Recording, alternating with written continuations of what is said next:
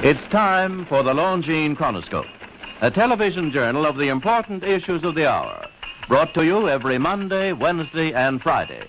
A presentation of the Longines Whitnor Watch Company, maker of Longines, the world's most honored watch, and Whitnor, distinguished companion to the world-honored Longines. Good evening, this is Frank Knight. May I introduce our co-editors for this edition of the Longines Chronoscope? Larry Lasser, CBS News correspondent, and Kenneth Crawford, National Affairs Editor of Newsweek magazine. Our very distinguished guest for this evening is Admiral Richard E. Byrd. The North Pole used to be a no-man's land, but these are the days when, by buying a ticket on a commercial airliner, you can fly across the North Pole and drink a cocktail at the same time. Yet only 60 or more years ago, about 35 years ago, our guest tonight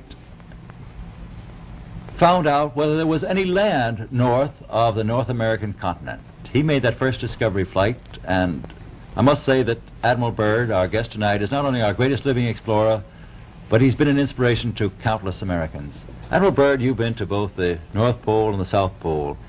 Is there any unexplored land left on this earth that might appeal to adventurous young Americans? Yes, there is. And not up around the North Pole, because it's getting crowded up there now, because they find out it's really usable, not only to live in, but militarily. But strangely enough, there's left in the world today an area as big as the United States that's never been seen by a human being. And that's beyond the pole, on the other side of the South Pole, from Middle America.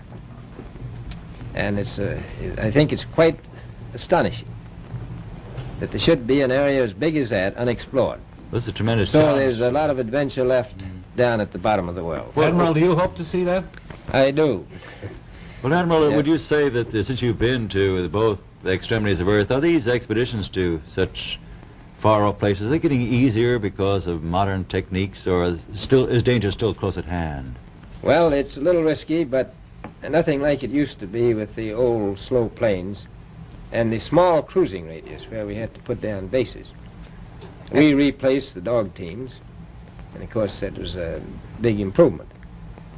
But now the planes go much faster and they're safer, and they have a much bigger cruising radius. You haven't got the danger of a terribly heavy load. Admiral, an expedition to which I believe you're the advisor is now en route. What is that expedition doing? Well, that's the icebreaker Atka, and it's a reconnaissance expedition. It's going down to the South Pole area to make certain observations and to look for some bases. They will be back in April, and they will report back, and upon the information we get from that undertaking, we will base the bigger expedition that's to follow. Is that very definitely planned, or is that... That is being planned right now.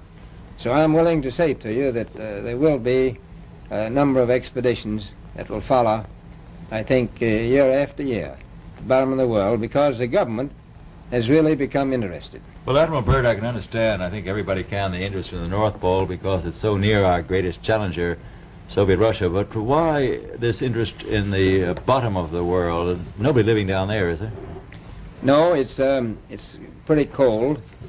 There's only one permanent resident, that's the emperor penguin. The little ones live further north. I tell you one reason they're interested. It's by far the most valuable, important place left in the world for science. That's why the scientific groups all over the nation are really interested.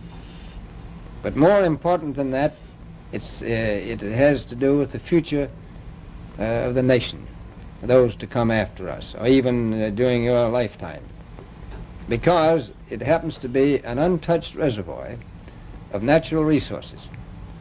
And, you know, as the world shrinks with an ever-increasing acceleration, far-flung places, once useless, like we thought the North Pole was, and no man's land, become very useful.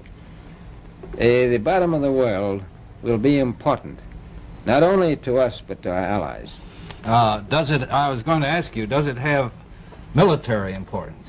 It has some, and as the world shrinks, it will continue to shrink with an ever-increasing acceleration. thus bringing these places closer. And in the future, I can see a time when it will be very, very important strategically. Well, has the development of air power increased the strategic importance of places like the very much Parma so. Peninsula, we'll say? Very much so. Even now, if anything happened and we lost the Panama Canal, we would have to control the islands just north of Antarctica, which are part of Antarctica. Then between there and Cape Horn. I've heard it said that there are 7 continents in the world, and one of them has never been seen by a woman, and that's Antarctica. Is that actually true? Well, if the Parma Peninsula is an island, as far as I know, that's true. No woman's ever stepped foot upon the Antarctic continent, and it's the most peaceful place in the world. Well, I'm sure that won't last very long. I understand that now that you're working with the Arnold Bread Company in charge of frozen foods. Now, is there any future for frozen foods down these frozen extremities? Well, I think the human race can be helped by that. This was thought out by Dean Arnold, who's, in my opinion, a great humanitarian. He learned that we went down there after 4 or 5 years and finished a meal that we had left there on the table when we had evacuated Little America. Everything was perfect, including the bread. So he got the idea of this frozen bread, and already he sent some to Europe, and it worked very well over there for some of the starving people. So you can store it down to the Antarctic, and against the lean years, and you wouldn't have any people in the world really starving if you did that. Yes, in the event of an atomic war... You'd stay there forever. Admiral, you speak of the resources of Antarctica. What are they? What are the natural resources there? Well, we've found enough of coal within 180 miles of the South Pole in a great ridge of mountains. It's not covered with snow, enough to supply the whole world for quite a while. Well, that's the coal. Now, there's evidence of many other minerals. We are pretty sure there's oil. Now, that coal shows the bottom of the world. Now, by far the coldest spot in the world. Where that coal is gets 100 below zero in the winter. Well, it was once tropical. So we think there's oil there, and there's evidence, probably uranium there. Is it any secret? Is there uranium there? That would be the only thing that would be practical to actually go after, I suppose. Everything else would be economically unfeasible, wouldn't it? Well, as we recklessly expend our resources, the time will come when we'll have to go after that stuff down there. Well, you know, I avoided what you said about uranium. I'm not sure about that. I don't want to have the world fighting over the Antarctic. Admiral, is there a competition among other nations to try to get information about Antarctica and possibly to secure some of these resources? Well, yes. There are now 7 nations very much interested. Russia is interested tremendously. That I'm sure of. Australia has an expedition down there. The Argentine, the Chile, New Zealand, Britain, and so on.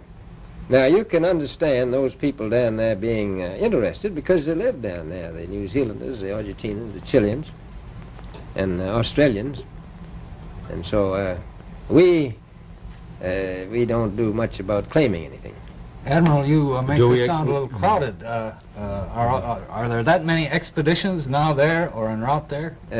Well, you know, as I said, it's the most peaceful place in the world, but I don't think it will be for long because of this intense interest on the part of other nations and this nation.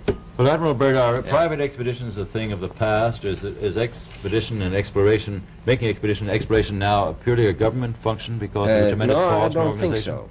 I think down south it may be more or less a thing of the past, but not other expeditions that go. There's a lot of them go north now.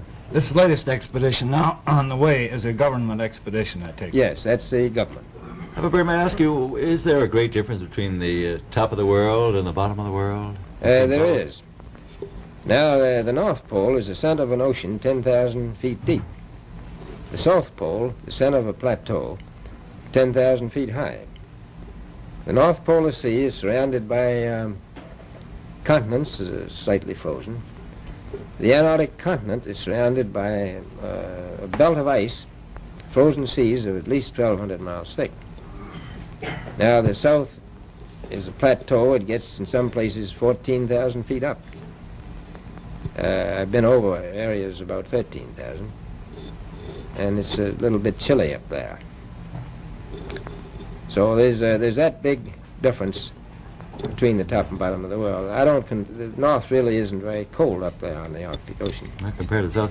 Admiral Byrd, we often hear it said that our young Americans now aren't as hardy as their forefathers. Do you think that Americans do measure up to the standards, the physical standards and morale standards of the past? I do. I don't believe that. I think they're just as hardy. Well, what would you say was the most valuable factor on an expedition? Is it morale, or physical courage, or is it sheer equipment? Well, I've always thought that loyalty was by far the most important trait. The British told me that when I first went down in 28 that I couldn't possibly get through the winter night without a mutiny if I took more than 20 men. But to serve science, I had to take 42 men. Then I took 56 the next time, and so on. And I did find that loyalty was the most important thing during the winter night when it's very hard on your nerves.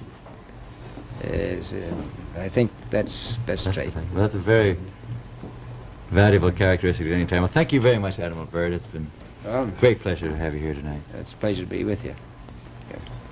The opinions expressed on the Longines Chronoscope were those of the speakers. The editorial board for this edition of the Longines Chronoscope was Larry Lasser and Kenneth Crawford.